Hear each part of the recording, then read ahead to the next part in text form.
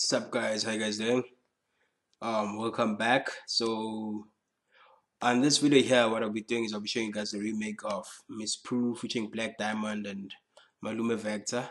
The title of the song is Price to Pay. So I'll just show you how I remade the beat.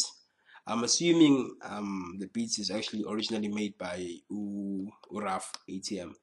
That's my best guess, but I get. So I'll play that song. I'll play the beat out for you guys. You guys take a listen, and then I'll explain everything afterwards. So this is how the beat actually sounds. Sorry, man.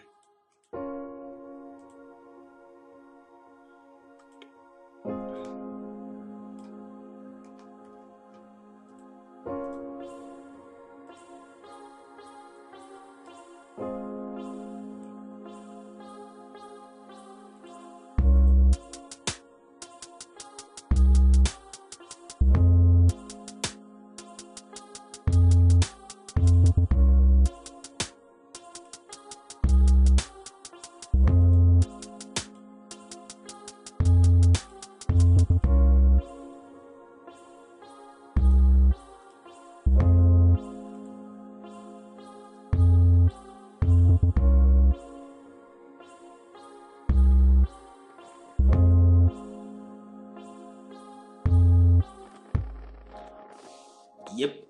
So that's how the beat sounds. That's how I made the beat. Some key things to look out for that I will mention that you just have to note if you want to try and make the beat yourself. The keys or the chords. You have to have the strum effect so that they sound almost the way that he made them sound. Otherwise, without the strum effect, this is how they're gonna look. If you don't know what the strum effect is, just look it up online, read up on it. But that's basically it. It's very easy to make. You just make up a chord and then highlight it like this, and then come here, tools, and then strum. Then you just change things around here and there. That's that. And then your melody is like this. It looks like this. What else is there? The hats. There's a trick in the hats, man. He used the closed hats, and then the trick is just somewhere in the spacing of the hats. You know, it creates that effect, that rolling effect. That I found it a bit tricky to make, but I eventually got it. Initially, I was struggling to make it, so that's why I'm pointing that out. And then the baseline, I'm not too sure if it's actually not even a case of I'm not too sure. It's not like this, not exactly like this. The keys might be correct, but it might not necessarily be like this throughout the beats. It changed around here and there. Sometimes it goes higher and lower as well, you know. But I got lazy, man. I was like tired of trying to figure out the chords and the melody. So by the time I got to the bass line, I was like, nah, Joe, I'm tired now. So I just made this bass line here made it sound as similar as possible to the one that he made, and then that's that. So if you want the FLP, check the description box.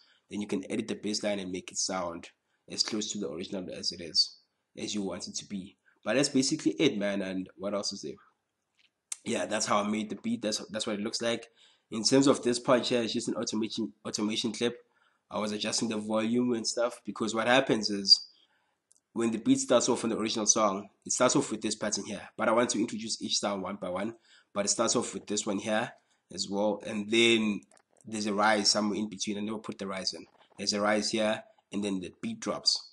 So when the beat drops here, this part here, your chords and stuff, the volume goes down a bit, and then the focus becomes more on the melody being taught. And then every now and again, when you like remove some instruments and stuff, bring back the volume up on this. So that's what I did here. As you can see, like when this comes in and all the instruments are complete, take the volume down a bit, Yana, for the chords. And then when I take out the hats and the snare and everything else, I bring it up because there's enough space for it and stuff like that. But that's basically it, man. So yeah, man. Like, subscribe, comment, Facebook, Twitter, SoundCloud, follow, WhatsApp as well. All that jazz there. FLP in the description box. Hit me up on WhatsApp if you have any questions, if you want anything, blah blah blah. The number is 073-526-1752. I know it by head now, guys. So yeah, it's safe. So yeah, man. Peace.